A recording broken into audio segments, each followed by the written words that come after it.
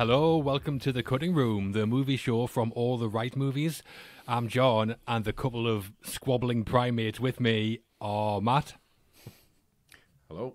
And Westy. Hello. Wish I could throw a bone. Transition. Well, this time round, it's a big one. I mean, I feel like I say that every time. Grand claims like Westy with his 10 out of 10s. It's an easy 10 for me. 10 out of 10. Obviously.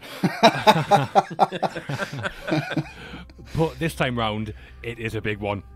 One of the most acclaimed and influential films to ever come out of Hollywood. We're talking Stanley Kubrick and 2001, A Space Odyssey.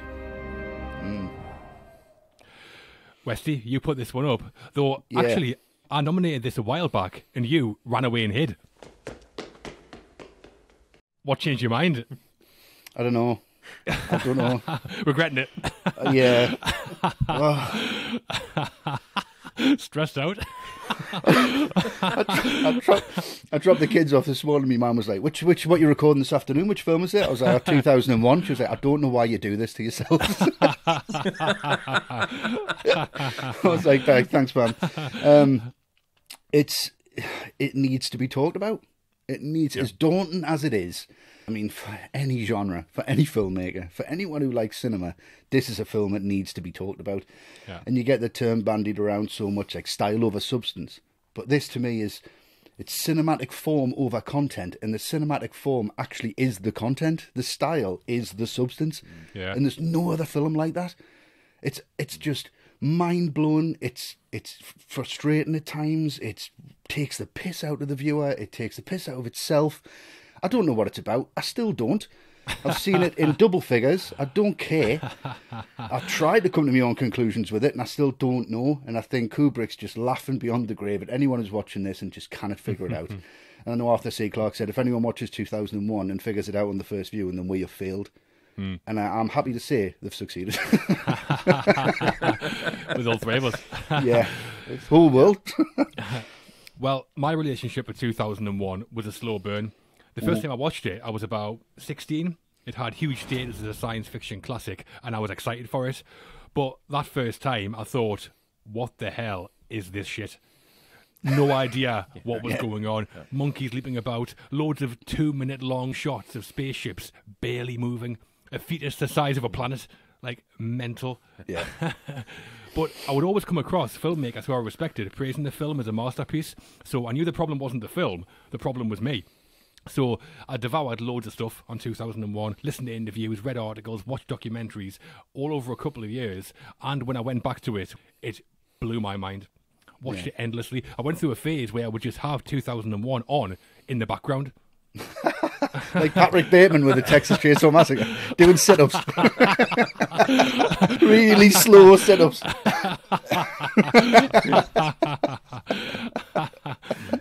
I mean, usually I mention the box office and the critical reception of the film around now, but 2001 is above all that. I don't normally nail me colours to the mast so early on our episodes, but this is a masterpiece. So I'm going to be talking about just how much of a masterpiece that I think it is. Yeah, fair enough. And Matt, 2001 and yourself? Just absolutely everything you used to have said. It is daunting. It's terrifying. It's kept me awake at night thinking about, how do I justify having an opinion on this? I'm not worthy to have an opinion on this. Yeah. I'm just not. Cut Wayne's World. Get Wayne's World in there on a 2001 episode. Yeah, exactly. Clip now.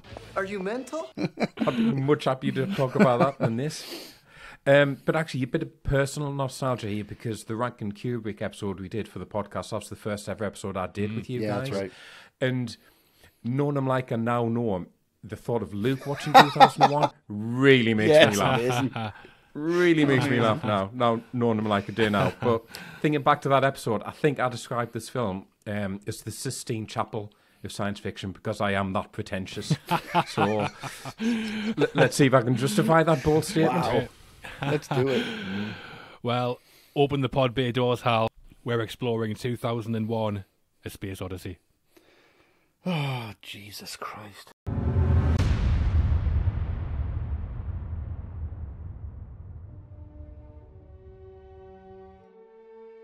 When a mysterious black structure is discovered near a lunar crater, a team of scientists investigate and uncover profound links between humankind's past, present, and future. Bit pretentious, minute? I think that's what I think so. Fairly straightforward, isn't it?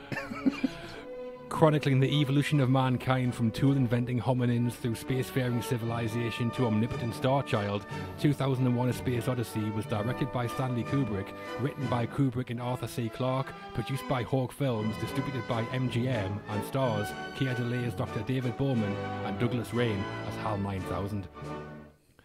So, as ever, on The Cutting Room, we're going to get into the film by discussing in some detail the direction, the writing, the cast, our own highlights, and then we'll give the film a rating out of 10. Yeah? Yeah. Mm-hmm. No surprises. The director first, then. One of the biggest directors. Stan the man. It's Kubrick. Already a legend of Hollywood filmmaking by 1968, 2001 was Stanley Kubrick's 8th feature film, and I think it's fair to say his most ambitious and a bit of a departure from what came before. Yeah, just a bit. By anyone, not just Kubrick. By anyone, yeah. He's left the planet. So, Matt, how is Kubrick's work on 2001 as the director? Rubbish, right? Like, from the dawn of mankind to the next stage of human evolution, doesn't do things by half, does he? No. Like, no. It's that scale of ambition, I'm sure, that just boggles my mind. And sometimes we say, you know, you can get directors who hold your hand through a film. This is the very opposite. None of that. This is Kubrick saying, my ambition is this high, and it's up to you to see if you can follow me or not. Yeah. And every piece of this really disconnected narrative on the face of it manages to feel like its own short film because Kubrick demands the best from it. So the Dawn of Man, that could have been cheesy. That could have been the part that everybody walks out of in laughter because it's guys in ape suits. But it's not. It's done with total conviction. And just as you start to get a handle on it, like, okay, right, it's this. Bam, you're throwing millions of years forward. And it's like, you're saying, you're right, this is what I want to do. Come on, keep up. Waltzing spaceships. And then you think, right, I'm on the moon. It's going to be a conspiracy film because they found something and they're going to want to hush it up. There's going to be a whistleblower. It's going to be that kind of vibe. And he's so ambitious, and this part feels so complete and realistic that, I mean, I don't want to trigger Westy here, but there is that conspiracy theory that NASA faked the moon landing and it was filmed by Kubrick. Yeah. That's how good, that's how realistic this sequence is. That's, you know, it put that thought in people's heads. But then the monolith reappears, so you sort of connect the pieces back, but then you're straight out of there again. 18 months later, and you're into what's almost like a pure thrill. It's almost a horror film with this homicidal computer threatening to kill everyone. And in terms of plot description, that could be any naff 1950 science fiction flick. Yeah. But again, Kubrick, he's just elevating it to the best it can possibly be. Yeah. And then once you get a handle on that, he throws you to the end. Trippy, psychedelic. The whole thing looks like the Doctor Who title sequence if that £2 million to spend on it. And then a really old man dying in a bed and a massive baby in space. Do I understand it? Not massively. Am I in awe of it all the same? Absolutely. Yeah. I mean, if you try to pull off the biggest hoax in human history with the moon landing, what you do is hire the most famous director in the world to shoot the video. Obviously. Yeah, exactly. That's one small step for man, one giant leap for mankind. Hide in plain sight. Genius. The vision that Kubrick had for this film, I think, was further ahead of its time than any film I've ever seen. Artistically, it's a hell of an achievement. One of the most beautiful films you could see. Even the concept art, mostly by Robert McCall, is superb. As a film, it's so well put together. The pacing and the transitions are like frame perfect. I mentioned she'd also go to Ray Lovejoy, the editor for that, I think. Yeah. I'm going to talk now, though, about the technical innovations on the film and how influential it's been. There's a lot, and there's no one wants to hear me ramble on all day, so I've picked out my top 3 2001 innovations to go through. I could have gone far. I would have sat through 5 easy. Well, third is the slit scan technique they developed for the film. Towards the end, Bowman enters the Stargate, the original Stargate, not the one off Sky One with MacGyver or whatever he's called. In the middle of my backswing! Or the Kurt Russell one. Yeah. Flat top. I mean, audiences hadn't seen anything like this before, and the special effects supervisor, Doug Trumbull, had a piece of glass with a slit in the middle. He'd film objects passing behind the glass, and it would seem to stretch the object. That's how they create the Stargate, and it was also used later to create the effect of the Enterprise going into warp in Star Trek. Yes, John. Of all the things to talk about, you had to get that in there. To be a few more Star Trek references, I'm telling you. Shut up, Wesley. And that psychedelic effect, that apparently led to people dropping acid before going to watch the film. Yeah. I mean, the 60s, a hell of a time. Beautiful. Innovation 2. 2001 is famous for its majestic and realistic-looking shots of the spaceships, and to do that, they developed a technique called motion control. The model ships were moved along tracks at exact speeds, which meant the film crew could then replicate the shot over and over again exactly, which Kubrick would have been loving, I've no doubt. Yeah. Oh, yeah. Precision. Yeah, and the track moved at a rate of 4 inches per minute. I mean, imagine that. Kubrick doing 95 takes of that. It's like the shittest skill extra ever. And motion control was then used further by ILM, and they developed it more when they made Star Wars in 1977. Mm-hmm. Yeah. And my favourite innovation, the revolving set. Yeah. I mean, we'd seen revolving sets before with people like Fred Astaire dancing on the ceiling, but never on this scale. Kubrick wanted anti-gravity scenes in the film, like in the shot of the air hostess walking up the wall and when Poole jogs around the room on board the Discovery. So he commissioned an aeroplane manufacturer called Vickers Armstrong to build a 36-foot centrifuge that cost $750,000.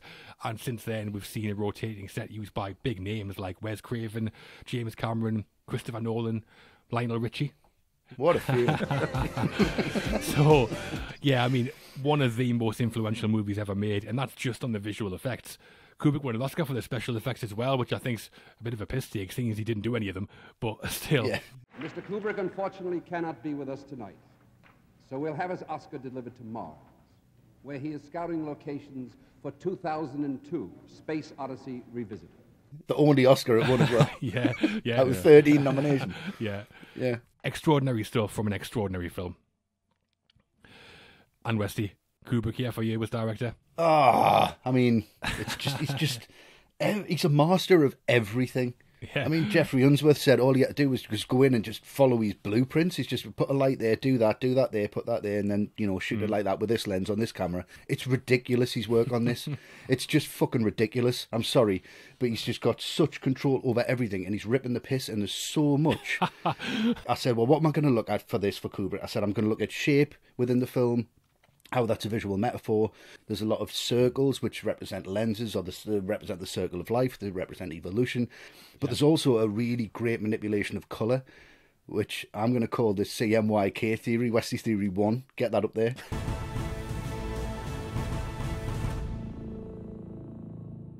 CMYK is cyan, yellow, magenta, and key, which key is essentially black. Now, if you look at the three spacesuits, they are cyan, magenta, and yellow. CMYK is a printing process for physical pictures, which Kubrick was a photographer before this, mainly black and white, but he knows how physical pictures are made. Yeah. So put all them colours together, you get a photorealistic image. Mm-hmm. Fantastic. So what he's explaining is, the astronauts in this are basically showing you a realistic view of something that you can't believe, and you're looking at it in a realistic way. The monolith itself is 2.2 by 1, a widescreen, right? Yeah. So we're basically watching the film in the film. And then the kids were over last night, so I was like, I need a break from Kubrick, right? So what do we watch, right? I put this on. I've got it on DVD, BMX Bandits, right? 3 protagonists, right, are red, yellow, and blue. So, lovely. Brian Trenchard Smith's BMX Bandits is heavily influenced by 2001: A Space Odyssey. I've always thought right? Fuck off, man, Stanley. No, man. And that's just one thing. It's just an absolute maze of genius. Like, if you get that far into it, this could kill somebody. You just sit there, you just be like, fucking 2001. And that's going to be me in about 5 years' time. If I watch it anymore, I've got to have a break from it. It's a fucking masterpiece, and he's a genius. And the only other thing that I got from this, doing research on it, is that the chess artificial intelligence that they had on set was crap, and Kubrick kept beating it, and I got this, and I'm going to use this all the time. And he kept calling the software a bumbling pisswit, which I think's fucking amazing. You get a pint there, you bumbling pisswit. That's a great insult. Fucking flawless. Sorry if I went on too long, but it's 2001. What am I going to do? Yeah.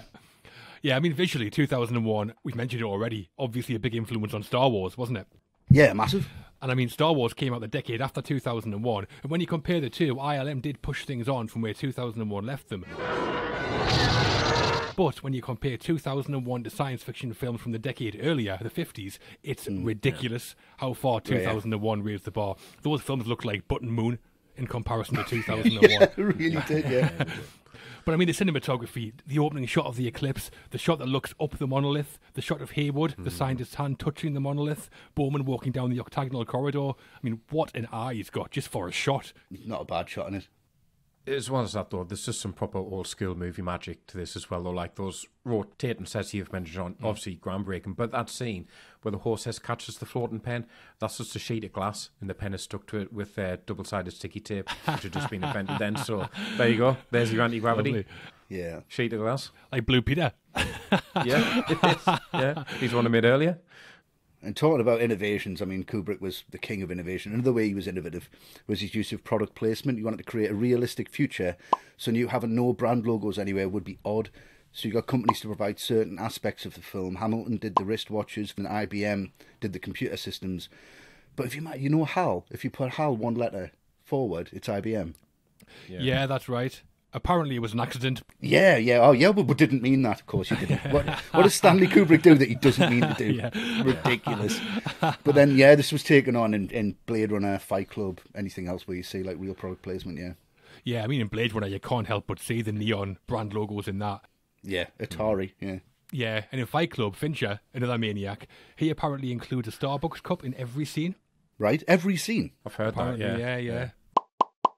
I mean, that kind of corporate, brand-based visual satire started, with 2001. Did he do that episode of Game of Thrones then? Got to talk about the music as well, though. That use of classical music, just inspired. Or I do know at one point they'd approached Pink Floyd to do the score, but they said no. They said no and then wrote Dark Side of the Moon. Scored The Wizard of Oz instead. Ridiculous. So what they ended up doing, they hired this composer called Alex North, who composed the original score, even though Kubrick was never going to use it. He only ever wanted to use classical, but he just didn't tell North that. North only found out when he turned up at the premiere, like expecting it, like he was score booming out. Nah, not a bit of it. Yeah, I mean, if you want people dropping acid, you get Pink Floyd in. Surely. Surely. Yeah, Georgie Ligeti features prominently on the soundtrack, but most famously, I think, it's the Strauss Boys, Richard and Johann. Yes. Thus Broke Zarathustra opens the film, and the Blue Danube after the 3 million year cut. I mean, those pieces are so massive and legendary that to create visuals worthy of that music without coming across as pretentious as hell is no mean feat. I think, like so much of the film, Kubrick's ambition is just sky high, and not only does he pull it off, he makes it look kind of easy as well. Yeah, it's accessible. Somehow. I don't know. The costumes were designed by Hardy Amies, a Savile Row fashion designer who's designed outfits for the Queen, believe it or not, since her coronation in 1952. He designed the Space Hostess costumes, which are fucking great.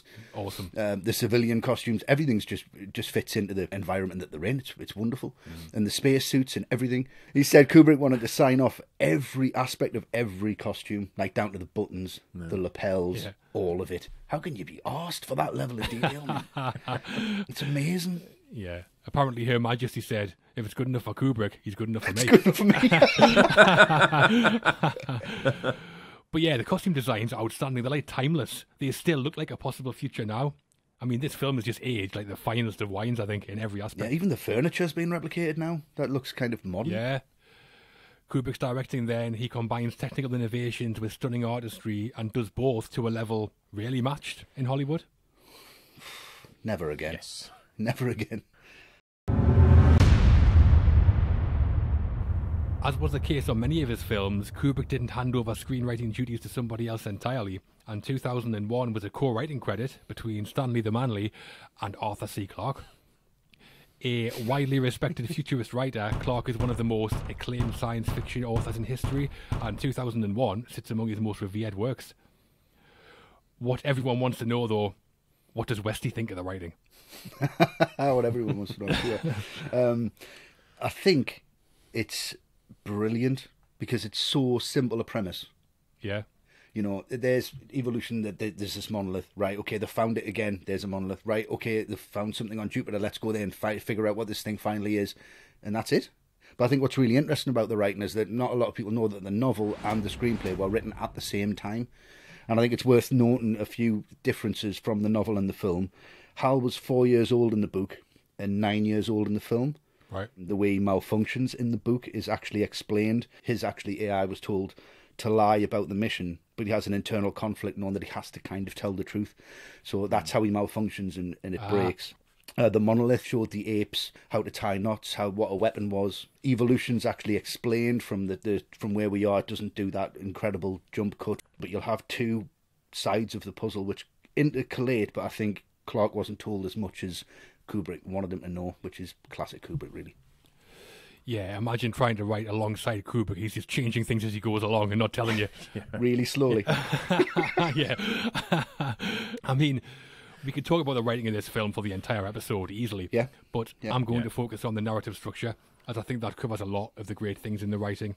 Mm-hmm. I mean, the concept, as we've said, to tell the story of the entire history of the human race, it's surely the most ambitious piece of writing ever put on film by Hollywood.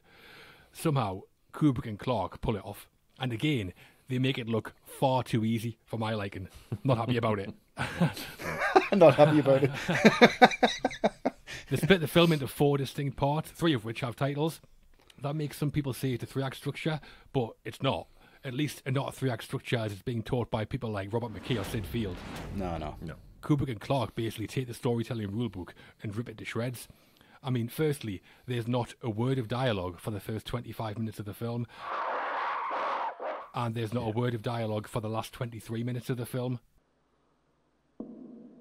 I mean, what are they playing at with that? There's other key scenes, like when the scientists visit the monolith on the moon, drawn out, deliberately paced, no dialogue.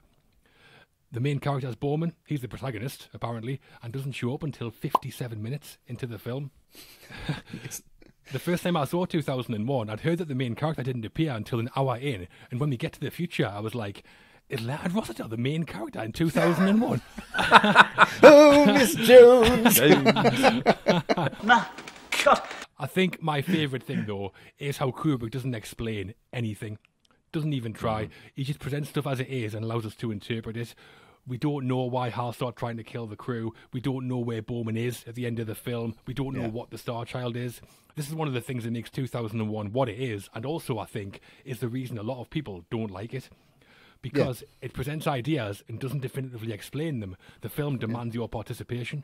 The more you have to bring to the table with 2001, the more you take from it. I can't think of any other Hollywood film that does that to this level. They've basically redefined the form for me, and yet again, they've made it look kind of easy to do that. Yeah. Every creative decision on the film is made by an artist for artistic reasons. The name of the film might be inspired by Homer and the Odyssey, but the writing is very unique, extraordinary in my eyes. It rewards patience, the whole thing. Oh, absolutely, yeah. Yeah. And Matt, what do you think of the writing in the film?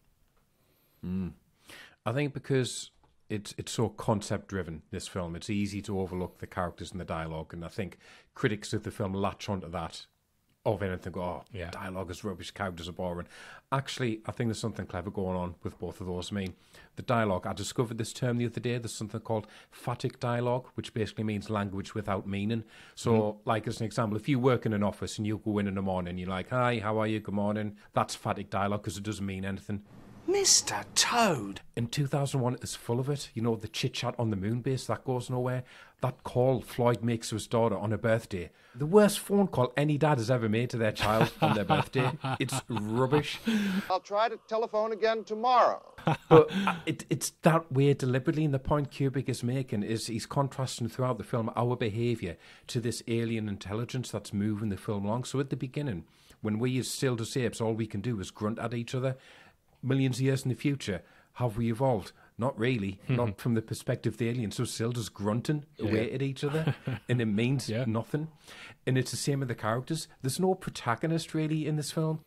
No one has an arc. We know nothing about anyone. And again, usually you would criticise that, but that's the point compared to whatever else is out there.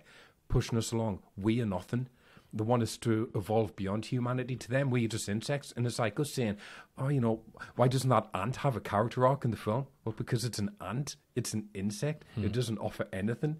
You are insignificant. And that's the point. All these like petty dramas and crises we have as humans, the things you get in regular dramas, doesn't matter in 2001. All that stuff is irrelevant.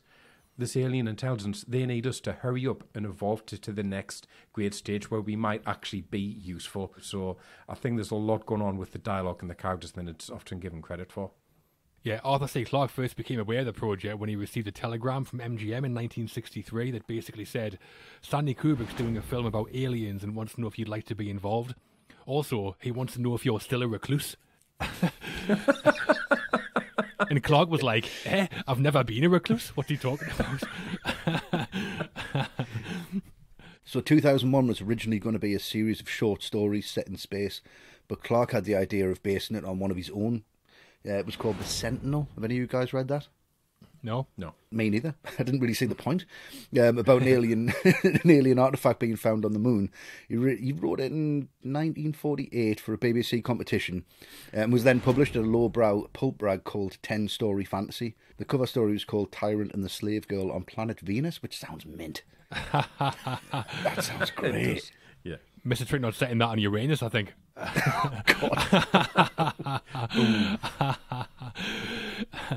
They also, for 2001, took some plot points from a 1955 film called Conquest of Space.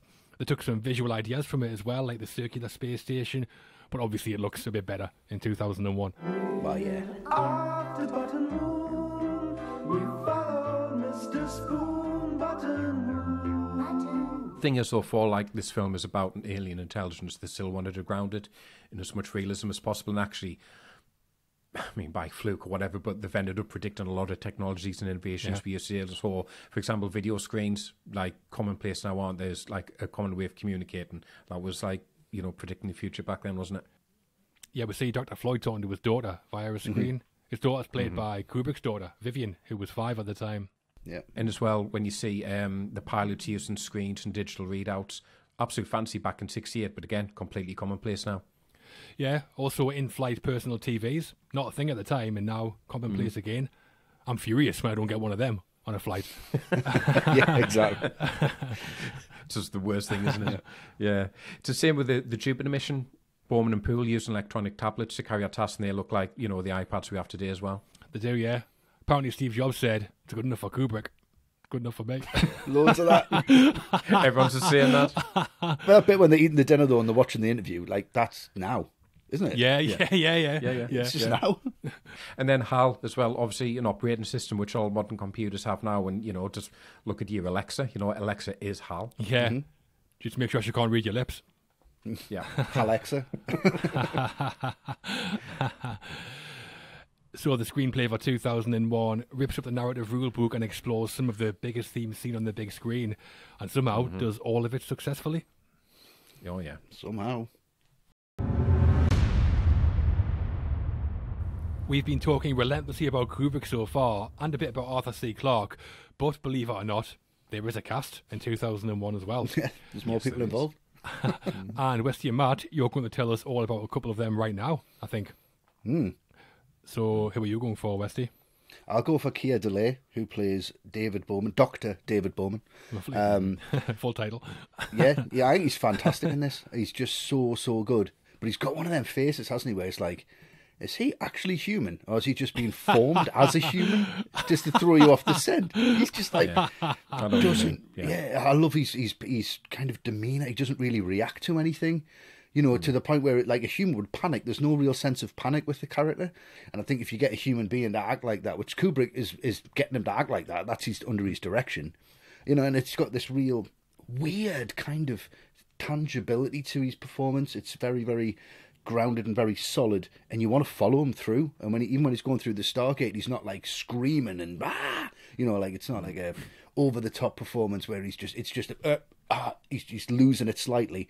Doesn't lose it when he sees himself older. Yeah. doesn't really react to that. I think it's just brilliant. I don't know anyone else who could have done this well. He's just brilliant. And I've only seen him in Black Christmas after this. I've not seen him in anything else. Yeah. But I think he just owns this. This is it. This is his performance. He's done 2001. He came back for the sequel, didn't he? Yeah. Which I haven't seen.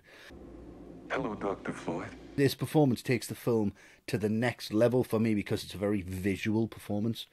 It's not necessarily emotional where he's trying to drag you into anything. He's just basically... This is a human being, by the way. This is what they look like now. Yeah. It's disorientating at some points, but really beautifully done. I think his performance is fantastic. Yeah, I mean, he's the main character, but it's not really about him at all, I don't think. Nah. Bowman's here as a representation of humanity. It's he who has to take on Hal, defeats the artificial intelligence on behalf of humanity, and it's he who transforms into the next level of humanity when he evolves. Is Keir Dullea essential to the film's success? Absolutely not. Is he not at all. Brilliant in the role? I wouldn't say particularly for me, but hey, I mean, he's in there as the lead in one of the most influential films ever made, and he's perfectly good, so good for him. Yeah, but there's no ego to him. There's no ego to him at all as an actor or a character. And that's kind of special if you're in a film this big, to not have demands and say, I want more dialogue, I want more emotion, I want to see me scale, I want people to see what I can do. Yeah. He's just kind of going, okay, I'll do that. And that's really, you should respect that, really, I think, from an actor. Yeah, imagine trying that with Kubrick, though. No. I tried it with Iron Jim. Should have had less lines on Titanic. If Titanic was like this, it had less lines. And Matt, there's only one person left for you to cover, I think, isn't there? Leonard Rossiter. 900 words on Rossiter's performance, setting up a meeting. He's great. He is great. No, I think like every human performance in this film is kind of like buttoned down and almost dull, but deliberately so. Yeah. Got any ham? Ham. Oh, yeah, there. I'll tell you what's said about the writing. Mankind is dull, so the performance should be like that. So I think it's very deliberately ironic that Hal, a computer system with a completely flat and neutral voice, is the best performance in the film. Yeah. Open the pod bay doors, Hal. I'm sorry, Dave. I'm afraid I can't do that. Is the most interesting character in the film. film. It's the most emotional character in the film. Most emotional by far. That's the point. And that is 100% intentional because, again, it's Kubrick saying, look at mankind. We're not even as interesting as the computers that we make. They're more interesting than us. And it's a very different type of performance about Douglas Fairnsea because it's not the type where you can go, oh, that bit's great. It's really amazing when he did that and that's really funny. So really all I can add to what I've said so far is that for a performance that is so neutral in tone throughout, it's still a performance that manages to be extremely creepy. Dave, this conversation can serve no purpose anymore. Goodbye. When Hal slowly flips out and you don't realise it, it just winds the film up with this tension. Like the sense that you can't get away from him. He's watching everything. But weirdly, everything in that monotone can be very funny. When he goes, without your space helmet, Dave, you're going to find that rather difficult. Like, that line really cracks me up. There's something really funny about that. You know, I love the fact he calls him Dave as well. Yeah, it's great. I love that. Hello, Dave. Yeah, it's Dave's out. Brilliant. Probably call me Westy. It'd be amazing. What's weird, though, the original conception for Hal was he was going to be like a mobile robot on legs, a bit like Robbie the Robot from the 50s, or like Lost in Space, that type of thing. But you are even more stupid than I first computed. Clarke was right that idea would get outdated really quickly, which is why they just changed it to that all CNI. Works much better, obviously. Yeah. It does, yeah. I mean, Douglas Rain does a fantastic job. His voice is pretty perfect. Yeah. The all-seeing eye is surely a nod to the Cyclops, I think, from the Odyssey. But Hal was originally going to be called Socrates, after the Greek philosopher, or the Brazilian footballer, maybe. One of the two. Socrates still. Oh, Socrates! So great. And that was then changed to Athena with a female voice, and Kubrick tried out Stephanie Powers. A female voice could have been great, I think. All right, yeah. But Clarke then settled on HAL 9000. But do you know what HAL stands for? Like, as an acronym, I mean, not like politically. All right. It's like something artificial life, isn't it? Am I close? No. No. It stands for heuristically programmed algorithmic computer, obviously. But that's not an L? I know. Yeah, where's the L come from? Oh, well, did you see what I mean? The AL comes from algorithmic computer, apparently. There were other actors considered, though, before they settled on Rains. So Nigel Davenport was the first, but then Kubrick decided his British accent was too distracting. Not sure what he means by that, but you're not going to question him, are you? It's too distracting. What accent was he? Scouser? Dave! That's mad, that! Then after Davenport, they went a really different direction. Then Martin Balsam, Arbogast and Psycho, he was next. But then Kubrick thought he was too colloquially American, so he was fired. Wow. But then Kubrick apparently watched this documentary called Universe. Beyond the appearance of starshine and moonbeam, what will the first men to leave the earth find? Then the narrator's voice really stood out, which is Douglas Rains. That's where he got the job from, basically. But he did all his dialogue in post. So up until the day he died in, I think it was 2018, he had never met or spoken to Keir Dullea. Wow. Wow. Bit lazy, innit? Could have went for one drink in 50 years, surely. The premiere, just go to that, maybe? Yeah. When Nigel Davenport played Hal, he was there on set reading lines with the actors, so Kubrick fired him 3 weeks from the end of production, and Hal's lines were then read by the assistant director, Derek Cracknell. He had a really strong Cockney accent, and the actors struggled to understand him. That would be amazing. Get Winston in there. You're lucky I turned up, Jonesy. They've think they wanted to blow your brains out. And then when rain came in order to soften his voice, he recorded his lines barefoot with his feet resting on a pillow. But that's also because he was really nervous and he kept tapping his foot and it was coming across. So Kubrick said, "What's teach you? There's a pillow, right? Tap as much as you want now." And then that's how he got his lines across. Brilliant. Cool, right, yeah. Cockney Hal though, she got Dick Van Dyke in there. This is what you might call a fortuitous circumstance. Imagine that. Should got Trigger from Only Fools calling him Dave all the time. What's your day? Get Hoskins in there. Hello, Hal, do you read me? Hello, Dave. There is a bigger cast in there, of course. Leonard Rossiter very nearly steals the show. Also, Gary Lockwood as Dr. Poole plays a significant part, as does Daniel Richter as Moonwatcher, the primate. Yeah. In those main two, though, Keir Dullea leads things successfully, and Douglas Rain especially, I think, makes his mark on the film. Absolutely, yeah. Yeah, definitely. The highlights from 2001 is a tricky thing. Not easy to pick out specific scenes, so we're each going to talk about one of the main narrative sections. So, Matt, which are you going for? I want to start at the beginning, because imagine 1968, right? You go to see this film. 2001, a Space Odyssey. Loads of spaceships on the poster, yes! And then this is your first scene. Yeah. Like, what the fuck am I watching? Where's the spaceships? Why are there loads of apes running around? Yeah. What? Leopard with light-up eyes. What's going on? Yeah. But like, I'll say something else. 1968, you also had Planet of the Apes release, which, I like. It's a good film, but they look nothing like apes in the film. No. This is what apes look like. Yeah. Like, the costume design and the acting, absolutely sensational. And that opening bit when them get slept on by a leopard. That's terrifying. It actually leapt on as well, though. Like, it goes for it. Actually leapt on. Yeah. Ridiculous. I mean, that's proper David Attenborough stuff. It is. It's ridiculous. And this is how they spend most of their time, lounging on the ground, grooming one another. I mean, it looks incredible, but like, the thing is, you're watching it, Space Odyssey, okay, not so much as Space Odyssey yet, but it's fine. I'm into this kind of, like, these apes. There's a lot of space in this Odyssey. There's a lot of space. Yeah, not so much Odyssey yet. Yeah. But then the monolith turns up, and I've also, whenever it does, 2001, it goes in a proper, like, horror film territory when these turn up, because it's the mystery of what the hell are these things. They look scary, they look intimidating, the fact they've come out of nowhere. That soundtrack is amazing. That wailing that comes with it really, really puts me on edge. Terrifying stuff. Yeah. But also in the sequence, it's one of my favourite performances with one of these apes, because when you go to a restaurant and you order food and the waiter brings it out and he goes, "Oh, don't touch the plate though because it's red hot," and you go, "Is it though? I'm going to have a little touch." Oh, ow, it is. Yeah. That's what one of the apes doing. I love he's just touching the monolith and then jumping back and forth and keeps going like to prod it again. Yeah. Then he ends up sniffing it, which, probably understandable. So just like you in a restaurant then. Yeah. Sniffing prod, and that's all I do, sniff and prod.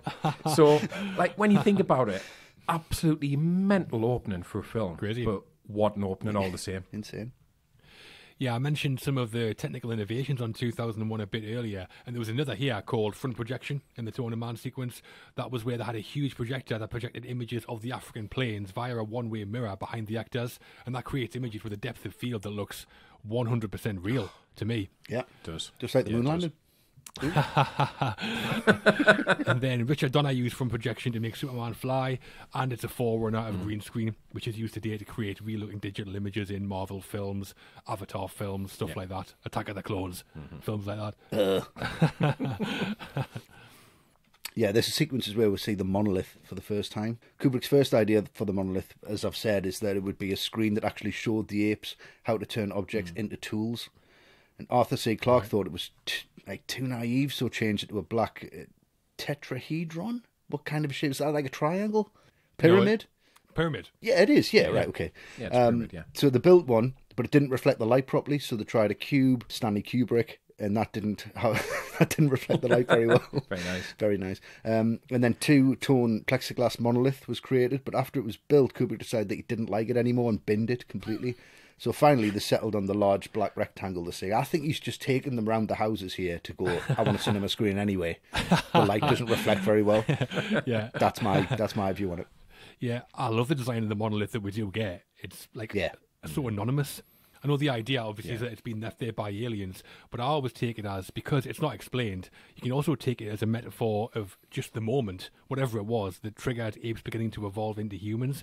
The most important point for me is that the apes learn how to use tools and immediately use them to open a can of whoop-ass on everybody. Huge statement from Kubrick, that. Yeah. Really human, though, isn't it? Yeah. Like that's if that's the one thing you're going to learn to progress and evolve is violence. You know, it's a strong statement. Got to talk about that match cut as well, though. Oh, Takes from Dawn of Man 3 million years later. Ridiculous. But I think a lot of people miss the fact that what we could do, it isn't a spaceship, it's a nuclear bomb orbiting the Earth. So we could from the first weapon, the Born, to the ultimate weapon of mass destruction in the future. Wow. And the original idea for the film is that Star Child at the end would detonate all the bombs at the end of the film, destroying the Earth. But Kubrick's previous film was Dr. Strangelove. So he just didn't want to repeat himself, so he changed it. Right. Yeah, Viral N playing again. Amazing that. Yeah. So the first thing primates do with tool building knowledge is make a weapon, and then the cut, I take it, is telling us that mindset leads directly to our conquest of space as well. I mean, what a transition that is. That's the best ever. But just imagine how long Kubrick spent on that cut. Ray Lovejoy would have been going mental, I bet. We've got it, How many takes of just the Born being thrown in the air as well, though? Yeah. He did that walking back to the studio because they did that on location. It was basically Kubrick just throwing it up and the handheld camera just going up and down, and he just kept doing it on the walk back until he was like, just do it. Just did it all the way, like 2 miles. Just kept throwing it up, down, throwing it up. That'd like 2 miles.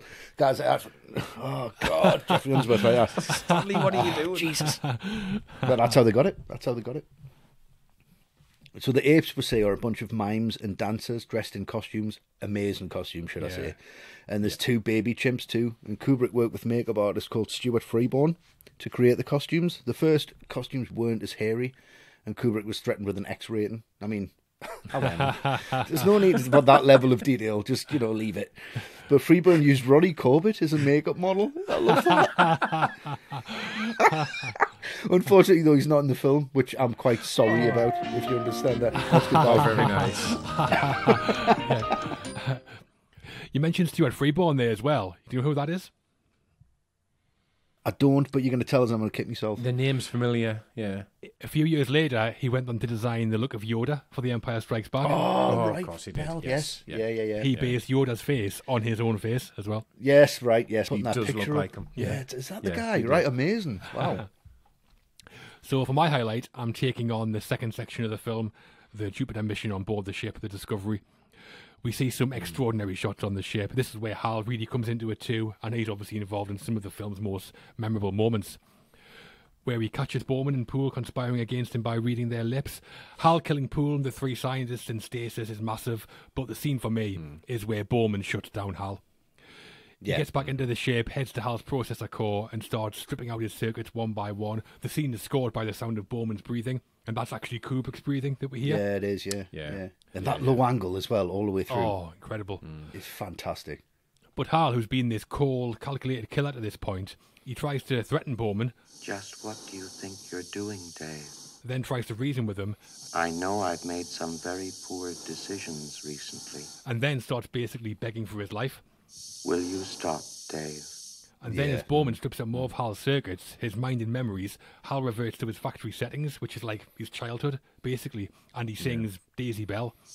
Daisy, Daisy, give me your answer too. I mean, the things being said here, if Hal's conscious and aware and has memories and the ability to reason and manipulate and doesn't want to die and has a childhood, how was he any different to us, really? Yeah, exactly. I'm asking you, Westy, how was Hal 9000 different to us? He wasn't. He was more real than, he's more human than we actually were. And it should have been Ronnie Corbett. And Ronnie Barker. And Ronnie Barker just like two eyes. Two Ronnies. Yeah. I mean, for me, this scene, Borman and Hal, never before has a filmmaker shown so little and made me think so much. It's one of the most extraordinary scenes I've ever seen in a film. Yeah. The song that Hal sings is Daisy Bell, written in 1892 by a songwriter called Henry Dacre. They used the song for a reason. It was the first ever recording of a computer singing a song. Was IBM's, obviously, 1794 in 1961.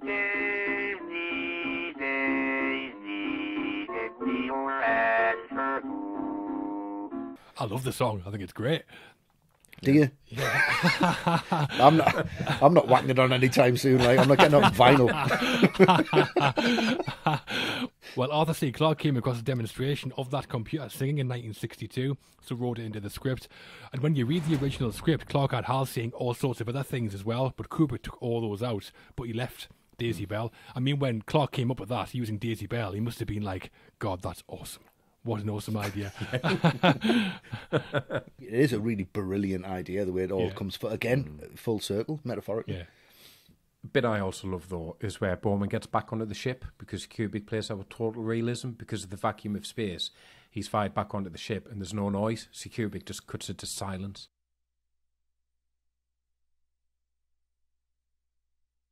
And I love that. Yeah, you'd probably expect to hear like a hiss or an explosion or something. I mean, that alone must have blown people's minds seeing that in 1968. Yeah, I mean, the use of silence in this film is unprecedented. Yeah. The way he just cuts from something to nothing, and it's just silent. It's eerily silent. Like in the cinema, people be, what on earth?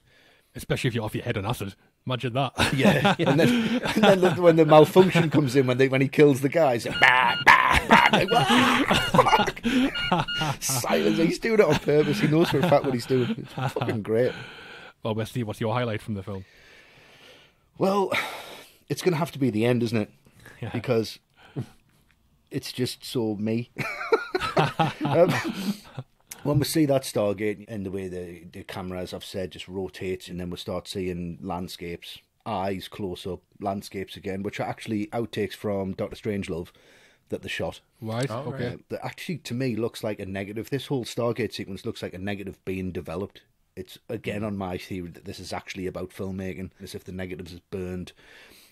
There's the 7 diamonds that come up. This was shot on a Panavision 70, so you get 7 inverted squares. There's all these little bits you can tap into, but then when you get to that room, I think this is the first time that you think, that's a film set. Yeah. This doesn't make sense. When he breaks the glass, I don't think that's a sign to say there's gravity here. I think it's a sign that he's reaching out and he almost touches the bottom of the screen. He almost reaches out of the monolith that you're seeing. I think that's the reason. And the glass stops him from reaching any further. And that's really important. And then when he's in the bed, he's looking at the monolith. He physically kind of touches the screen, if you see it in 2D, which we do. And then as he does that, it returns back to the form of the start. When he's eating his dinner as well, if you look at the back shot of him, that painting above him is cyan, magenta, yellow, and key. And you get the credits, and we're watching the credits. It says the end after the credits. So the credits are part of the film, the part of the monolith, the part of the screen that we're seeing all the way through. Kubrick must have been pissing himself. He's like, they're actually the apes at the start. That's what you're watching. It's brilliantly done. Yeah. Absolutely fantastic stuff. And that's my take on it. Should it be? Whatever. It's a good take. I mean, I mentioned earlier at the start that there's no explanation for what's going on in this final sequence with Borman, and there isn't in the movie, but years later, Kubrick did explain what his intentions were. He is taken in by godlike entities, creatures of pure energy and intelligence with no shape or form. They put him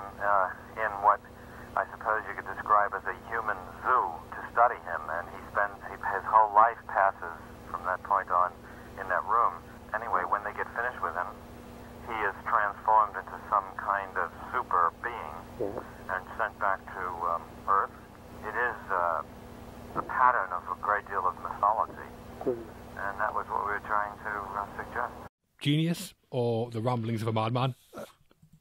I think he's not going to give you anything that's straightforward. He's never give you the answer to anything straightforward. He doesn't. That's not his play. His play is always, he's 4 moves ahead of you. He's a chess master. He knows exactly what he's doing, and he's putting that thought into your mind to push it away from the other one. I tell you, if I tell people the alien theory, then in 30 years' time, people are actually going to figure out what I'm actually talking about. Yeah. This is a legacy. This film is a legacy because people continuously talk about it, and that's what he wanted them to do. Yeah, we're all bumbling pisswits compared to Stan the Man. Bumbling pisswits, love it. Yes, one thing Kubrick and Clarke did as well, they approached famous astrophysicist Carl Sagan at one point, get his opinion on how the alien should appear on screen. And the first thing Sagan did was tell Kubrick, well, aliens, they're very unlikely to have any kind of resemblance to mankind or to humans, so to go down that route would take away from the realism they were aiming for. His second idea was that the film should only suggest the presence of alien interference rather than show it outright, which is what we do get. So Sagan must have just been absolutely delighted to see Kubrick take his opinion so seriously. Yeah, I mean, again, an inspired choice. Not seeing the aliens leaves it to our imagination, which is much better. And it means that even if and when alien life is discovered, 2001 will not feel outdated. It'll remain unaffected. Just timeless. Yeah. Mm-hmm. Yeah. Just like Kubrick manages to cover the history of the human race in 3 titled sections, we managed to cover 2001 in 3 huge opinions. But all very similar. It all kind of ties together. An equally impressive achievement, I think you'll agree, John. Equally impressive. At least. Yeah. Those highlights, though, all part of movie history. Oh, yeah, 100%. Westy, you chose this one, so I'm coming to you first. Summary and score out of 10 for 2001: A Space Odyssey. Okay. I mean, I'm not going to mess about. Everyone knows what I'm going to say because I've said it so many times before. It's influenced so many filmmakers from this point. Spielberg said this was the one that kickstarted everybody to just kind of, get a hold of what they're doing and create something great. It's going to be puzzled over for generations and generations of people. It's a masterpiece of cinema. It's a masterpiece of filmmaking. It's Kubrick's masterpiece and his opus, and what a legacy to leave. It hasn't aged. I don't think it ever will. It's so brilliant. It's so a 10 easy.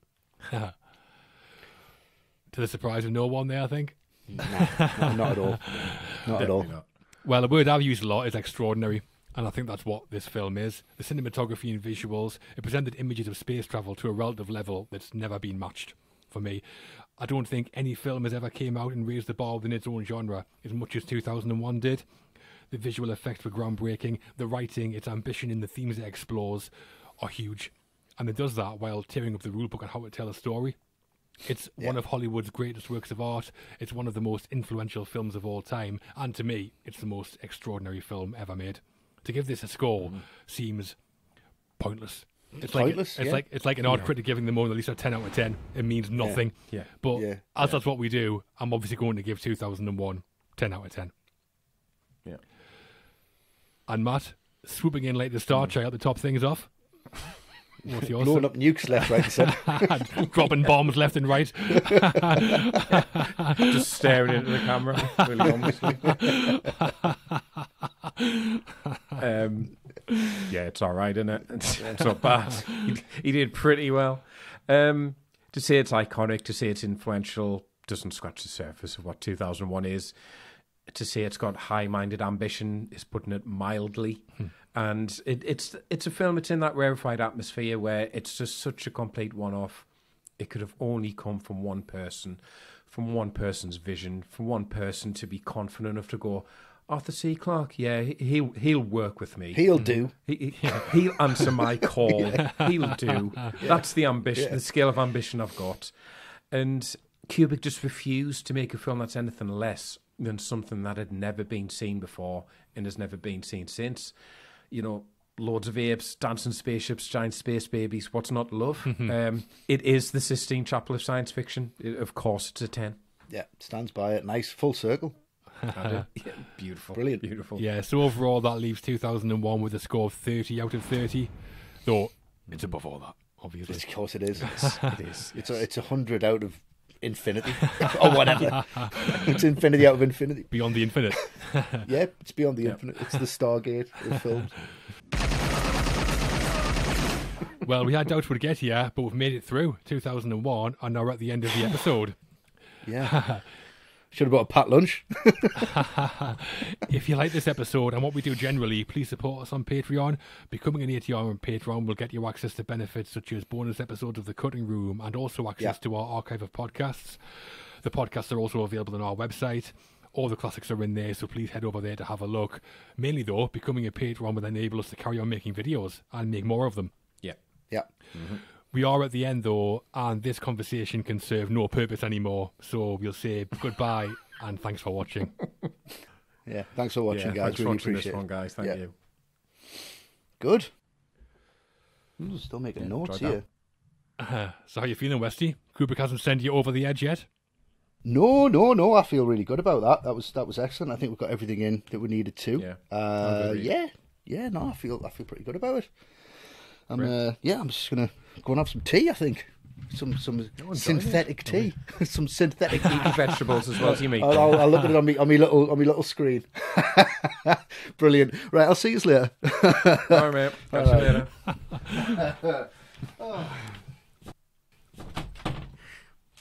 Open the pod bay doors, Al. Al! Do you read me, Al? Al! Open the pod bay doors, Al! Al! I'm sorry, Dave. I'm afraid I can't do that.